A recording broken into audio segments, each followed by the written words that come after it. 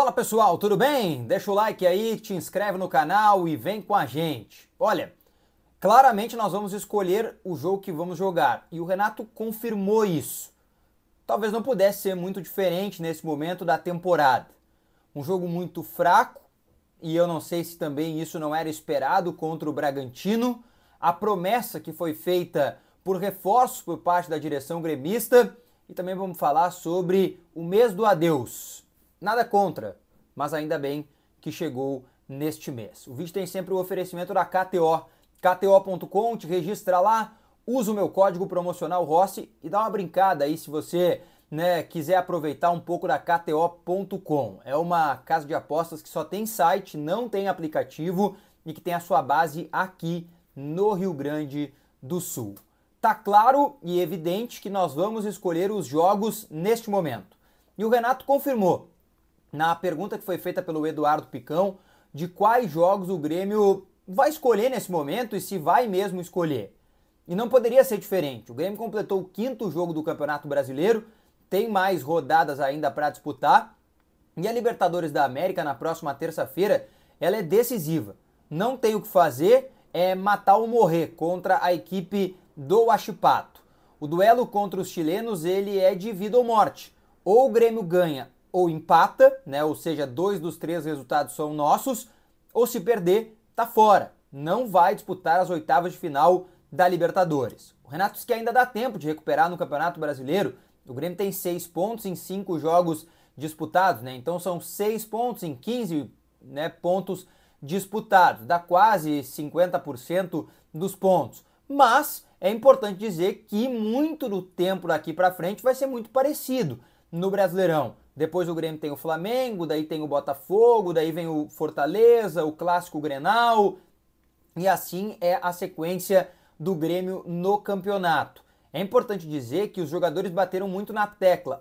40 dias ainda ficaremos viajando, 40 dias ainda estaremos longe da nossa família, longe da nossa casa. Isso, gente, é para voltar para o CT Luiz Carvalho, isso é para treinar em Porto Alegre, possivelmente. Não há garantias ainda de que esses 40 dias não vão aumentar. Então é por isso que a escolha pela Libertadores da América agora me parece muito coerente, Não tem o que fazer. Terça-feira é uma escolha clara.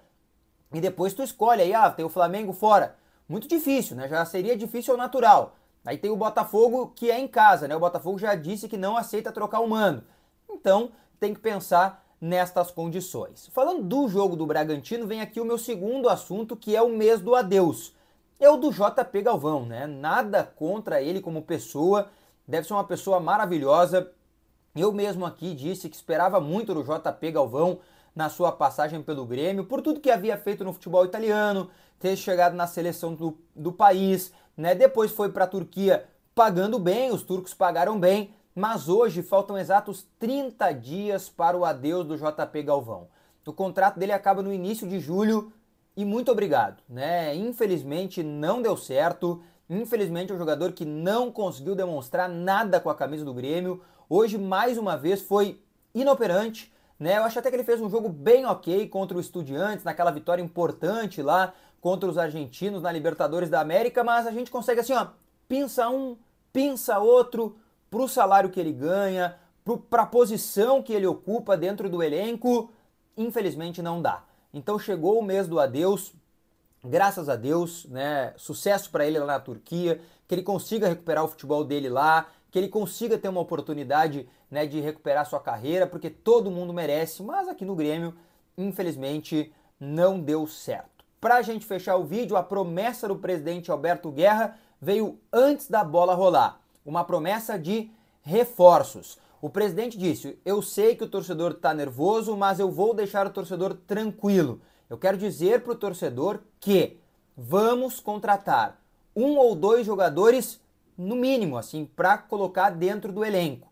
Ele disse assim: já temos um elenco numeroso e de qualidade, mas precisamos de mais. De 3 em 3 dias temos jogos e precisamos destes reforços. Salientou que a questão financeira é um problema, mas que o Grêmio é um clube de futebol que precisa de jogadores, que precisa de atletas, de opções pro Renato para que as coisas continuem a andar. Bom, vamos lá. Sai o JP Galvão, um desses jogadores é o centroavante. Só que o detalhe é o seguinte, daí não bate a questão do número, né? Porque se tu perde o JP Galvão, tu tem que repor ele ao natural. Tu precisaria de mais um jogador.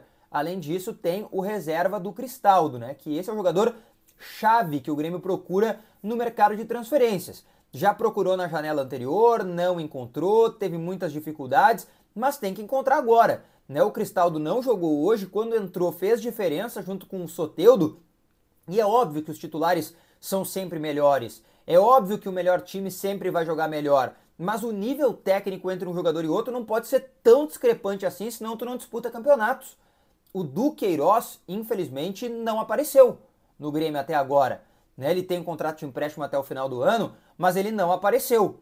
E aí quem é o reserva do Cristaldo? O Natan Pescador não consegue jogar, né? E ele está descartado, ele simplesmente não joga, não entra no time do Grêmio. Inclusive, a gente sabe que ele recebeu algumas propostas aí para sair e não quer sair. Então tem esse detalhe importante para se destacar. Vamos aguardar pela promessa do presidente tricolor. Acho que ele vai cumprir, o Grêmio vai trazer mais 2 jogadores. Lembrando que já trouxe o Gemerson e está prestes a finalizar o anúncio do Rodrigo Caio.